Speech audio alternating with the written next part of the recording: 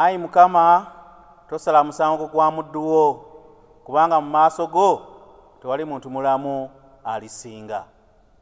Tubaaniriza nnyo mu kusinza kwaffe okw'enkya ya leero ku Ssabbiiti eno eyookuna ey'Obusatu ng'ewedde. Tunaatandika okusinza kwaffe nga tuyimba oluyimba olw'ebikumi299 mu bitabo ebijja ate 122 mu bitabo ebyasooka.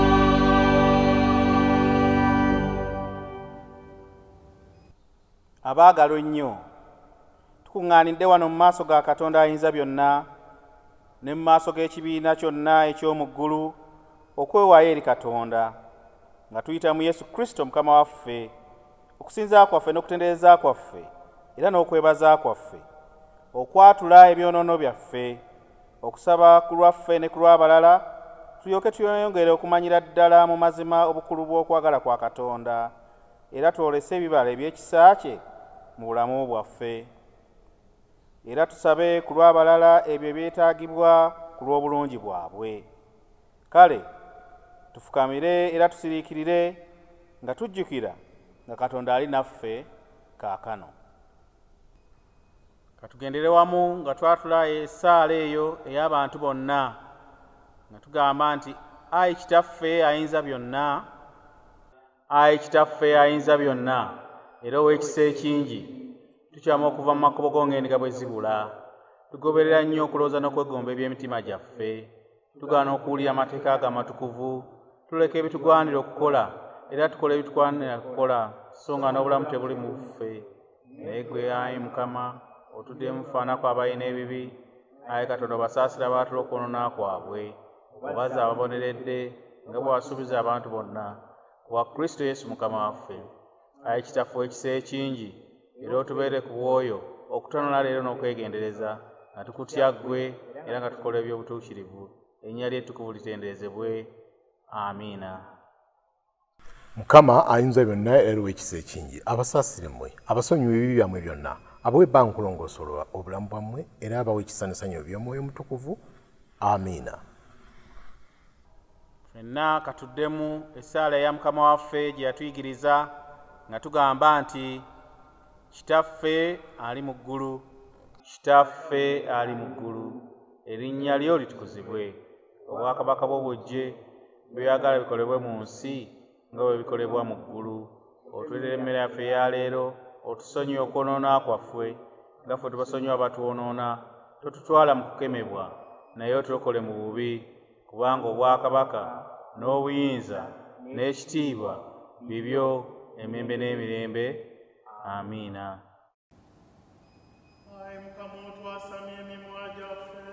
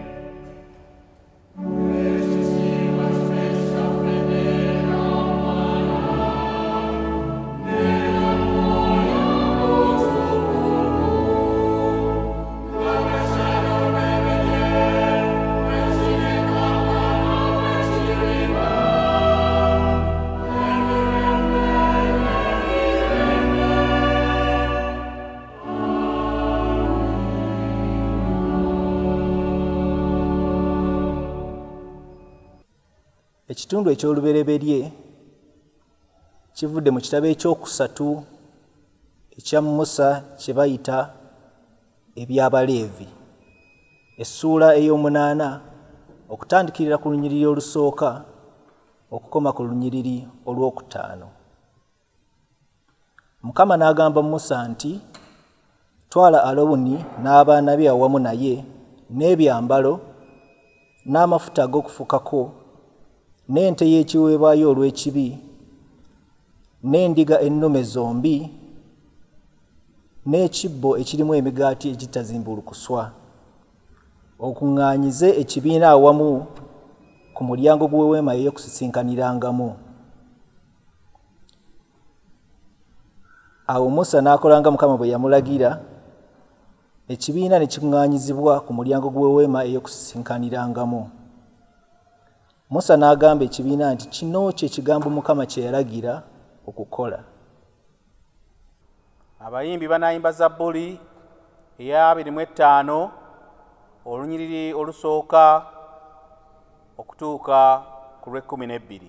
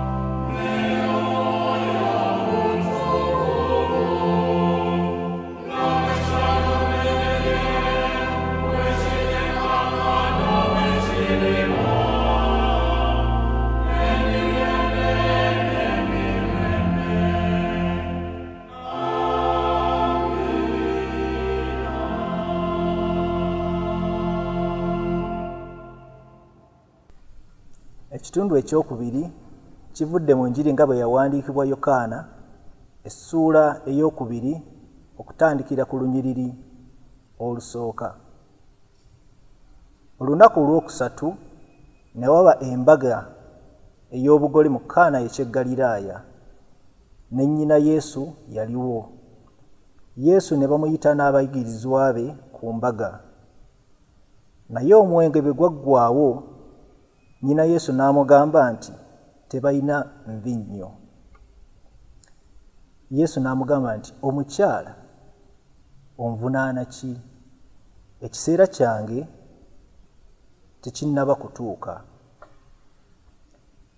Nnyina n'abagamba abaweereza nti ky'anaabagamba kyonna kye mukola.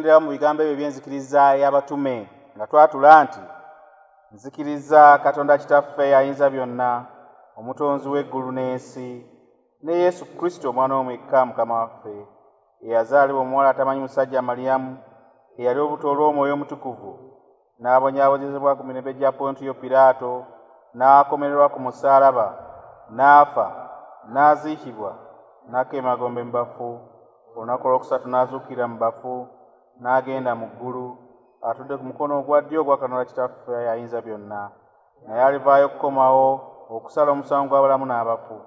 Nzikiriza Omwoyo Omutukuvu n'Ekkanisa entukuvu ey'abantu bonna era ebuna wonna, n'okusa ekimu okw'abatukuvu, n'okusonyiyibwa ebibi, n'okuzuukira kw'abafu, n'obulamu obutaggwaawo.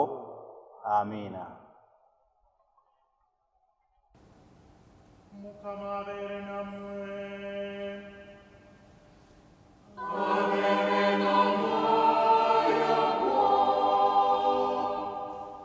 Tusabe.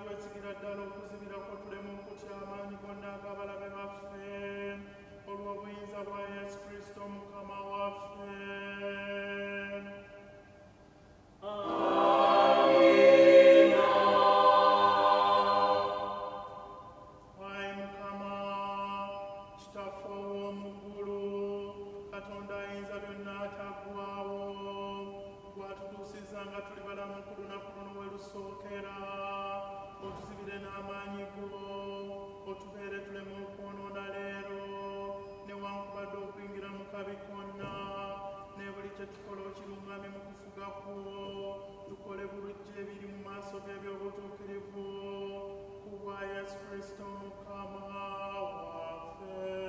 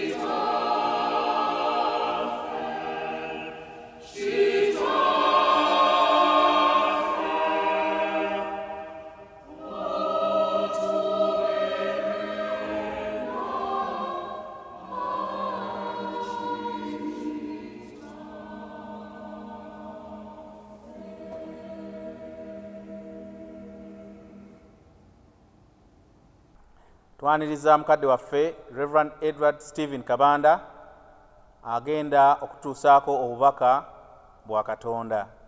Nga tweteekateeka tunayimbira wamu oluyimba olw'ebikumi-240 mu bitabo ebijja ate 200 mu byedda.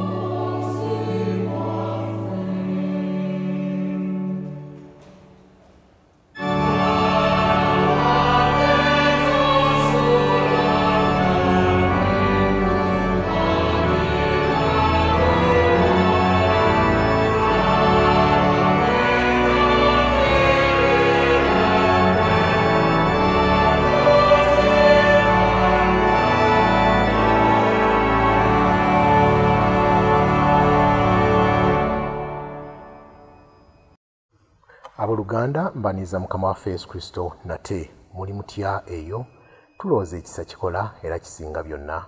Mukama yeebazibwe era n'omulundi guno munzikirize abooluganda nebaze abooluganda bano abakwaya 10:30 Namirembe St. Paul's Cathedral abatukoze obulungi obutali butono. Mukama akibabalire nga bongera omukisa. Bwe nakoma nali njogedde ku Yokaana Omubatiza naye ndowooza binayogera tebyamatiza bingi ebyetaagisa okulowoozaako. Nandibadde nkwata ku Peetero ne Pawulo kubanga muno mu wiiki mutufunidde olunaku lwabwe naye tujja genda mpolampola olw'okuyiga. Njagala tutambulire ku mutwe ogugamba nti Yokaana Omubatiza n'obwakabona. Yokaana Omubatiza n'obwakabona. Tusookere ku ky'okubatiza. Yokaana Omubatiza ali mubatiza ye akituleetera okukitegeera nti okuba kuyita kubatiza. N'Abayudaaya balinanga obuyisayisa bwabwe n'embeera zaabwe ze baakolanga mu mbeera eza bulijjo nga zeekuusa ku kigambo ky'okubatiza. Amazzi baagakozesanga bulijjo ng'ekitukuza sanctification oba cleansing. Bwe baali bava e Misiri baayingira mu nnyanja emyufu. Okwo nno kwali kubatiza mu ngeri yaako. Bwe baamala emyaka 40 ate era baddamu okuyingira mu mugga Yoludaani ng'essanduuko y'endagaano bakulembedde n'Abaleevi. Ekyo nakyo kiriko ensonga zaakyo. Ate era tulaba nga Yesu ekitundu ekyo tusomye ekyokubiri Yokaana essula ey'okubiri nga afuula amazzi omwenge naye si kyakufuula amazzi mwenge kyenjogerako enkya olwaleero. Si mmere gye njagala okwogerako enkya olwaleero, njagala kwogera ku kigambo ky'amatogero. Amatogero ago mu Lwebbulani bagayita mikve n'ekikolwa bakiyita mikve. Mikve amatogero ago buli ttogero lyagendangamu amazzi ng'ebidomola 3 ng'amatogero gali 12. Bw'atambulanga eyo n'okomawo obadde mu butale obadde mu bantu abangi mulimu bannaggwanga basinza ebyenjawulo bayinza n'okuwaza kolona ngaffe bwe tuli ng'olina okufuna omusiraamu kyayita uzu. Era abasiraamu bakikoppa wano kubanga bo baafuna obusiraamu mu 6 nga Yesu amaze okubaawo mwaka gwa 6. Kakati amatogero ago baagakozesanga okunaaba okwetukuza. Yawandulanga eddusu ddene nnyo n'ayojjamu engoye n'anaaba oluusi n'okuziyuza n'anaaba n'atukula n'alyoka ayongera okugenda mu nnyumba. Kati amatogero ago kyovula Yesu kyewuunyisa lwaki ge yakozesa. Amatogero ago gaali genkanankana n'ebbaafu ebeera mu kinaabiro gye tunaabira. Kubanga kafaananyi ng'ebbaafu mbakuleetedde amazzi mugagenda gatabudde juyisi naye ngavudde mu bbaafu. Ebbaafu gye tuwozaamu obugoyegoye obwa buli kika. Kaakati n'amatogero ago kyovula tebakitegeeza nnyo bano wajje bagajje omwenge ogwo n'ekikulu wali guvudde mu matogero ago. Ekitegeeza nti amazzi gaddayo for sanctification and cleansing. Kyokka ate era Yesu waba ayogera ne Nicodemus mu ssuula nduza ya 10 ayogera ne Nicodemus. Ayogera naye ng'amutegeeza nti omuntu watazaalibwa mazzi na mwoyo tayituka mu bwakabaka bwa Katonda omulundi ogwokubiri. Agasse minisitule ya Yokaana Omubatiza agasseeko omwoyo ogugwe. Kaakati ate era tulaba Yesu y'omu ndowooza mu ssuula ey'okuna ayogera n'omukazi Omusamaliya ku luzzi. Lwaki luzzi? Era nawo kijjewo embeera z'obuwangwa obutakwatagana mu Basamaliya n'Abayudaaya. Amazzi gabanga gatukuzibwa nga gatukuza abantu. Kyokka ate bw'otunula nti Yokaana Omubatiza mu ddungu gye yava wali abasajja bayitanga ba the essence. Bo bwe bagenda ne batandika solitary life ne batandika obulamu bwa monastery ne ba monks. Baafunanga ekiseera ne beebaza Katonda ne bagala okulaga Katonda nti bakkiriza nnyo bafuna amazzi aganyogoga ne bagennyika mu bwagenyikangamu bw'oti ng'osaanidde okuba omweseemu. Kati ate Yokaana Omubatiza gye yakulira gye yabeera omwoyo gye yamusanga basajja abo abaali balindira Katonda bali ye yabamanyi ennyo Katonda. Kyava atuuka okutandika omulimu gw'okubatiza n'afuna abayigiriza basagulesagule abantu omulimu ne Yuda Iskariyoti. Najja n'abanyikanga mu mugga Yoludaani mu kifo kye bayitanga Bethathana n'abanyikanga omwo era ne Yesu mwamunyika mu kifo ekyo. Akuva Yokaana bwe yakola omukolo gw'okunnyika Yesu naffe abakkiriza Mukama waffe Yesu Kristo tulina okunnyikibwa nga tufa ku kibi nga tuzukira wamu n'Omukama waffe Yesu Kristo. Okubatiza kweku naye nja okubategeeza okubatizibwa kulina kukolebwa bakabona kubanga ne Yokaana Omubatiza yali kabona. Kabona bwe buliwa osoma ekitabo ky'Abaleevi essuula y'omunaana kikula Katonda ng'ataddewo bakabona agambye Musa genda oyawe bakabona electing and appointing the priests. Era n'abaana baabwe baavanga mu bo ne bamanya ekyokukola. Bakabona tebasobolanga kukola mirimu mirala. Erinnya Leevi litegeeza okunywezebwa n'anywezebwa. Era Katonda n'abaawula ku bika ebirala n'aga nti bano bajja kuba bange era ne bakkiriza. Naye obuzibu bwe bujjira Yokaana Omubatiza ate bwe kuba nti yafuuka kabona ataalabika nnyo nti kabona kubanga tiyali mu yeekaalu bakabona balinanga kubeera mu yeekaalu ye lwaki teyali mu yeekaalu naye yesu kristo n'ajja nga naye kabona mu ngeri ye kubanga alina ofiisi y'obwakabona era lwaki tusanga obuzibu mu kiseera kya mukama waffe yesu kristo nga yesu tawa kitiibwa bakabona basaddukayo n'abafalisaayo lwaki yesu kristo bwe yali azaalibwa bakabona baali tebakimanyi waliwo ensonga gyenjagala okunnyonnyola lwaki yesu kristo bw'agamba nti nja kukuba yeekaalu ngimenye nizimbe mu nnaku 3 waliwo amakulu ag'ebuziba lwaki yesu wamutambuza mu kangalu courts ekiro kyonna baali banoonya ki naye okubategeeza abooluganda ekigambo ky'obwakabona kyali kigendako wala mu biro ebyo emyaka nga 3 the 300 years of intertestamental period bw'okwata bayibuli yo ojawulamu wakati eno ndagaano neno ndagaano naye wakati awo wali emyaka 3 emyaka 3 egyo waliwo ebintu ebyagwawo eby'omujjirano nga bizze kuba ofiisi ya bwakabona bw'okuba kabona byonna oba obikubye kuba kabona kitegeeza omuntu ayunga abantu okubatwala eri Katonda kati waba taliiwo biba bigenze ofiisi y'obwakabona buli bwevaawo ne batiddira abantu abasooni bayingira ofiisi eyo obanga ffene gwe tugenda okulya nga bamuziisenga mulambo nga talina kawoowo ng'ebbombo omululuuza ebitayiriko bonda nga ne bwokunya tekikola effervescence kaakati obiseera ebyo ofiisi za bwakabona zaatandika okubanja abantu abatuufu nti mu myaka gya 169 omusajja ayitibwanga Antiochus owookuna yajja n'ayingira tempo n'agikuba n'addira embizi n'agisaddaakirako wootaali n'agamba abayudaaya temuddamu okukwata olunaku lwa ssabbiiti temuddamu okusoma ebyawandiikibwa temuddamu okukomola n'abaliisa embizi ku mpaka naye okusinga kwa byonna bakabona yali amaze obatagetinga badduka ne bagenda bwe bavaamu abayita badde essence abaagenda bwe baagenda mu mwaka gwa 167 wajjawo abasajja bakabona bo bagamba ffe tujja kulwana n'abasajja bana batujooga ne balwana n'abayonaani be bayita ba Judas Maccabeus ne banne baganda be ne bafuga emyaka 10 oluvannyuma nabo beefuula ne bafuulanga bakabaka Hasmoneans ne bava ku mulamwa gw'obwakabona kyokka ate mu 63 Yesu nga tannakuzaalibwa mu mwaka ogwo wajja omusajja omulwanyi Namige General Pompey ow'Abaroma n'akuba n'awamba yeekaalu ne Yerusaalemi yenna n'Abayisirayiri bonna bwe yamala n'alyoka addira ettundutundu eryo n'alikwasa mu mikono gy'omusajja amufugireko gavana baamuyitanga Antipa yali ava mu kika kya Edomu mu nsi ya Edomu kitegeeza yali ava mu Esawu muzzukulu wa Esawu kyokka n'awasa omukazi nga ye ava Misiri bw'aba ava Misiri olwolesa ekika kya Agali ne Isimayiri wava obuzibu kitegeeza nti waliwo anointing eri demoniki eri dabo ez'okulwanyisa amaanyi g'ekitangaala awo wonna Kerode bwe yakwata n'akwata bw'ati obuyinza yabaleka basinze naye nga ye alina okulonda ani anaabera kabona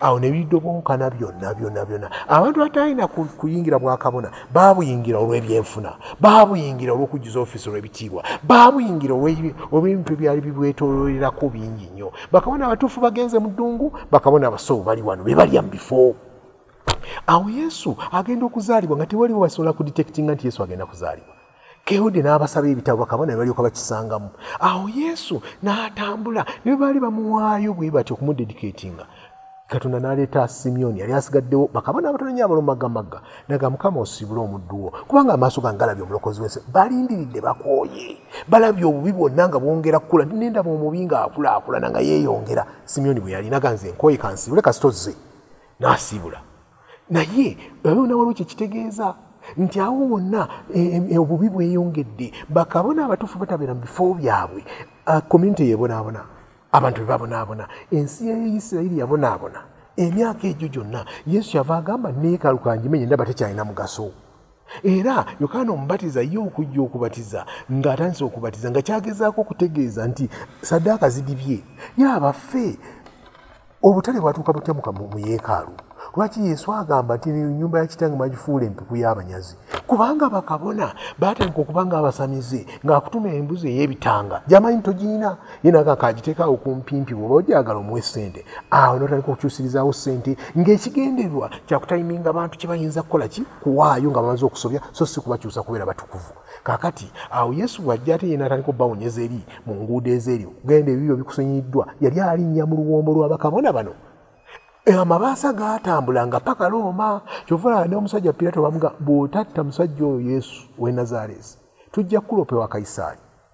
Kubanga amabaaza walinanga okufuna ebbaasa ogitwalire Anasi ogitwalire Kabona Kayafa evaawo egende wa Kerude naye yenyweze ng'awa Abaroma abagulirire asigale ng'anyweza ekifo. Kiki ntegeeza abooluganda nti Sitaani amanyi ekyokukola. Abafirisuuti baakwata Samusooni bamanyi ekyokukola mu byonna bamuggyako maaso kyali kiwedde. Emyaka 3 egiri intertestamental period kiki ekirimu ofisi y'Obwakabona terabika ninga ebyambalo ebiri n'emikolo gikolebwa. Omwaka guggwako n'ogamba guweddeko. Awali obuzibu awo abooluganda nga tuli wano tulina ekizibu kinene nnyo. Amaaso gaffe gali ku pulezidenti, amaaso gaffe gali ku basayintisiti, amaaso gaffe gali ku Amerika yavumbudde ki. Ninyewo okubategeeza singa tunakkakkana ne tuyingira yeekaalu zaffe ne tunoonya bakabona batututembeete batwale eri Katonda kitaffe mangu nnyo eddagala ly'endwadde zaffe erijja kulabika. Kubanga emika egyamukubwanga nga tuwona naye bwe tuba nga tuli kufule compromised nga naffe tugenze ensi nga bwegenda nga naffe tukakkanye ng'ensi bwekakkanye nga tukyalina na message gye tugamba abantu kimu bibiri nga tubagamba bya project. Omusajja Kerude n'ebyo byonna newankubadde yabikola yazimba yeekaalu ennene nnyo esingano ya Sulumani n'agirungiana nnyo ng'ayagala Abayudaaya bamwagale n'abateekerawo project yatwala emyaka 46 naye ng'agizimba ng'azimba bamwagale naye nga abajja ku mulamwa w'okumanya Katonda waabwe. Buli bwe tuva Katonda oba ku Katonda by'ataddewo nga bakabona baataddewo ng'enkola zaataddewo tufa bakabona balina okubatiza kwafubutuka eyo. Abooluganda kiki ekiri mu mitima gyaffe? Kiki ekiri mu ssaawa tusinzizaamu Katonda? Kiki ekiri mu bifo Katonda byeyeroboza? Kiki ekiri mu ofiisi zaffe Katonda agambyewo aliwo abeerewo oba balala? Kiki ekiri mu bika byaffe? Kiki ekiri mu mayumba gaffe? Awo yalina okubeerawo yalina okubeerawo kubanga tulabye nga omuntu ayinza okujja n'abuuka nga ttena n'akulaga nti ddala mutuufu n'ayogera bingi naye nga message teriiwo n'abeera buli wamu naye nga talina waali. Naye Katonda gw'atwala bw'anaatuwa bakabona abatuufu bw'anaayogera naffe bajja tutegeeza kubanga Daniel Sura 7:8 yali ayogera bulungi mu biseera ebyo ne Yeremiya nga tuyinza kugaa nti Katonda tayogera. Katonda yali ayogera bo bagaa nti Katonda yali tayogera kuba bakabona tebaaliwo abalina omuwuliriza n'okunnyonnyola abantu. Kale abooluganda mbasabidde bwe tunaasinkana tunayongerezaako ate ebirala naye mwongere okunywera mwongere amaaso gammwe ganoonye Katonda omulamu n'enkola ze mu linnya Kitaffe n'Omwana n'Omwoyo Omutukuvu. Amiina. N'emirembe gya Katonda ekisinga okutegeera kwonna gibakuuma abooluganda ne byonna bye mukwatako engalo n'ebirowoozo byammwe n'okweraliikirira kwammwe kwonna n'endwadde nnyingi ng'oggyeko neza korona ezitulimu. Katonda oyo abawa emirembe mu kyo abafunira eddagala abazzeemu amaanyi abatambuza n'okutuusa kaakano ajja kuba mwesigwa nnyo okubazzaamu amaanyi emirembe n'emirembe. Amiina. Twongere okutenderereza awamu nga tuyimba oluyimba olw'Ekikumi-45 mu bitabo ebijja byokka.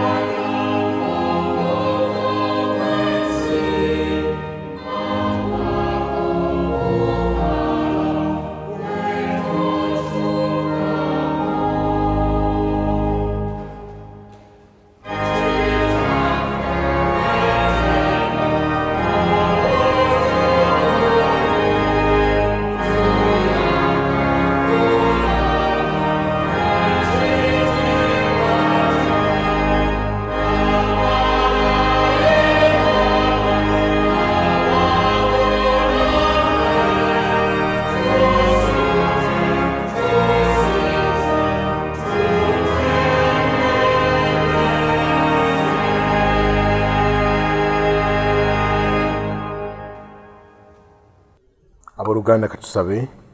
Mukama Katonda waffe tukwebaziza nti otubedde mu kiseera kino okukkakkana okusoma ebyawandiikibwa. Tuyize ebigambo bingi nnyo ku musajja ono Yokaana Omubatiza nga tumugattako n'ekizibu we Yesu Kristo.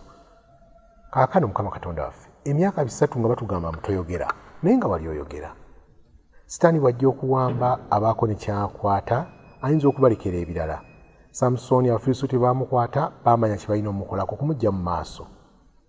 Era tusomye ebyawandiikibwa bulungi nnyo nti ebbanga lyonna emyaka egyo 3 nga Sitaani ofiisi y'obwakabona agijolonze agiggyeewo nga bakabona tebakyalina access kubuulira abantu nga ne basigaza emikolo obukolo.